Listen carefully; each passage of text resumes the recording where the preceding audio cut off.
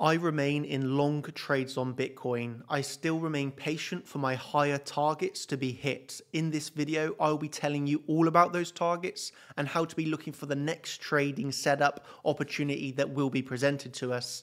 I'm going to keep this video actually short, simple and sweet, just so I can pass on the need to know information to you, get you ready for these setups and, get us back to what we want to do the most in quickest and efficient time possible. And that is, of course, trading the charts and making some nice profits.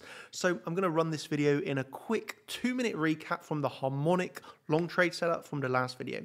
Then we're going to move on to current price action, actually reviewing this and explaining why I'm looking for higher price targets and exactly what they are. So yeah, let's kick this one off with a bang and start reviewing that harmonic. And this was obviously our long trade setup, first of all given in the Champions live stream back on the 25th of June, where I was looking for the long trade setup off a potential SFP of these lows onto the daily.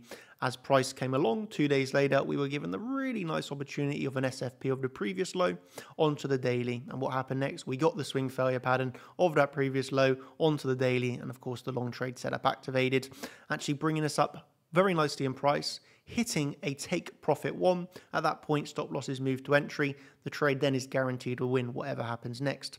I did personally not short this high. Why did we reject here? We've done an SFP of these previous two highs. Okay, that is a valid, of course, short trade setup, but I did not take this. What happened next was we actually did get a drop in price. Okay, so I missed this short trade setup, which is, for me, acceptable. The main thing I was focused on was my long. That hit take profit one. I can't control what happens next. I didn't take that short. We did get a drop. I did get stopped out of that short. But this is the beauty also of having several top quality, world-class traders. I was not taking that short, but for example, Severin and Igor did take those shorts. Severin absolutely nailing the call on that short trade after the swing failure pattern of those two previous highs, by the way. And, what led next was a large drop in price. But really simply, it's like I was telling my team, remain calm, remain level-headed. This is a time of opportunity, not to be scared, not to be fearful. Yes, we had just got stopped out of that previous long after hitting take profit one, but we're just given a opportunity straight after. And it's simply a swing failure pattern of the overall range low.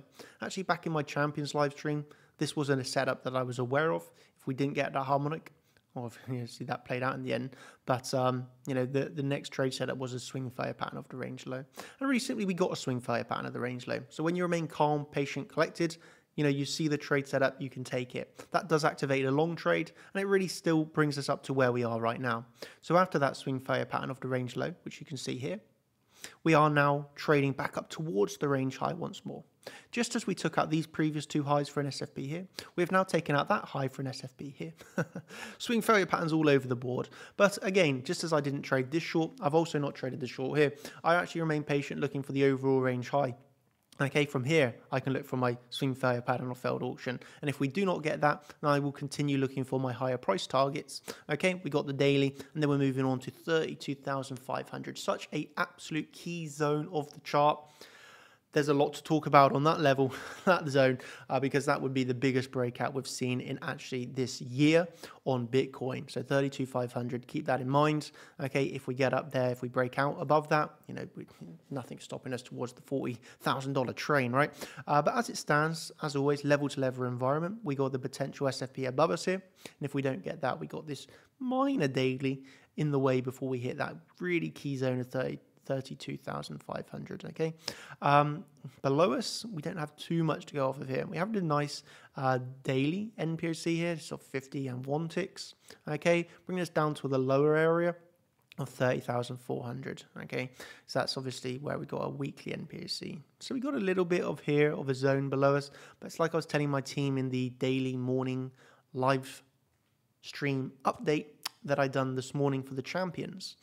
In the live stream update that I done today for the Champions, I was explaining why, personally, I'm not that interested in the intraday trades from this range. I much prefer the outer boundaries. But for the scalp traders and the day traders, this is a level, of course, to be aware of. Nevertheless, we can come down and look for the liquidity grab, offer the MPOC for a bit of a reaction.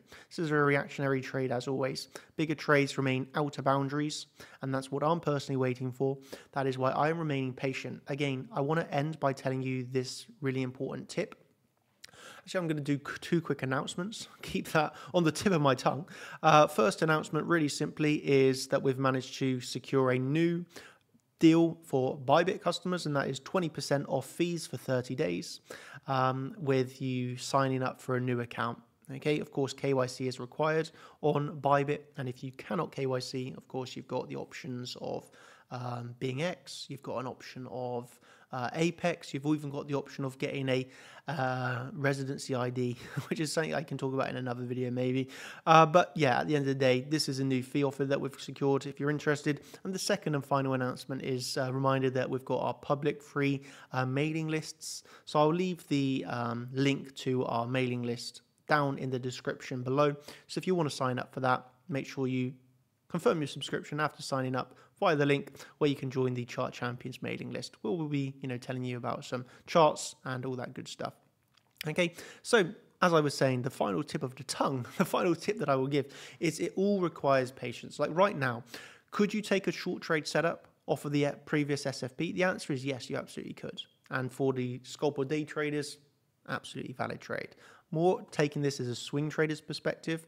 So for me, just as I didn't take this short, it did play out, of course, but it just ended in the outer boundary swing fire pattern of the low. So I'm more interested in the long than I am in internal short, just as I'm more interested in the higher short than I am in internal short trade here. So for me, I'm looking for the outer boundaries, and the tip would be remain patient. Make the plan. So just as it happened on the Champions live stream, right? We made the plan. We knew exactly where we were looking for. We knew the exact reasons why. If price had increased here without us, we would have missed that long trade. It's as simple as that. We make a plan, okay? We then see more data. So a few days later, we've got more data. We've now got the potential SFP. We've now got the daily, got the harmonic. With more time and data, we get stronger probabilities. And then when those probabilities come together, the patience of the level you're waiting for is hit. It's when it's time to execute. It's when it's time to take the trade. And then, the final tip would be when it comes to that take profit one, hit take profit one. Don't get greedy and not take profits, because then you could have been stopped out for a loss if you became greedy. And of course, that's the worst thing to do as a trader. Get the reaction, take the trade, lock in take profit one. Then if you get stopped out, it's still a win, and you look towards the next trade setup, which was of course just a swing fair pattern of range low.